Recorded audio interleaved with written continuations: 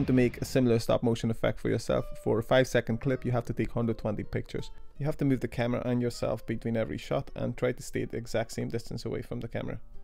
Once you have the 120 pictures, you simply import it into your editing software. You can use any software, it doesn't make a difference. And then you simply drop the files onto the timeline. And then we need to select them all, and we will change the duration of the images. And what we're going to do is we'll set 1 frame for every image.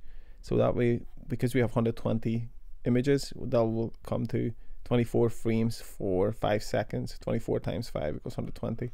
And that will play back very smoothly, just like this. But there's actually a few things we can do to further improve the video clip. Let me show you real quick here. So we select all the images and we make 1 clip out of the 120 pictures. Once we've done that, we can simply reverse the whole video clip, and it makes the movement look a lot more natural because you're moving forward rather than backwards. And the next thing we're going to do is we are going to reframe every single shot to keep my head in the middle. It will make the movement a lot more natural looking, and it'll improve the clip big time. So first, to do this, we need the horizontal line set on, and then we need to zoom in a little bit, scale all, because when you move the image up or down or left, right, then you don't want the black line to show up.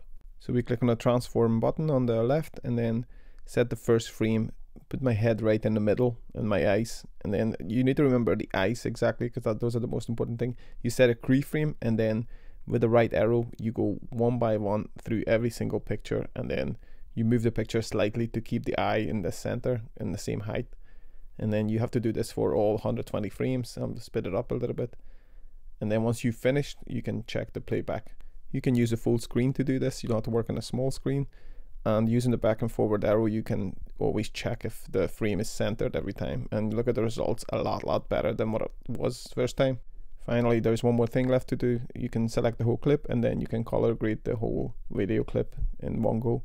You want to select the images where it's like the brightest usually, or the ones that need to be fixed most. And then you do the color grading process, and then this is the final clip you get.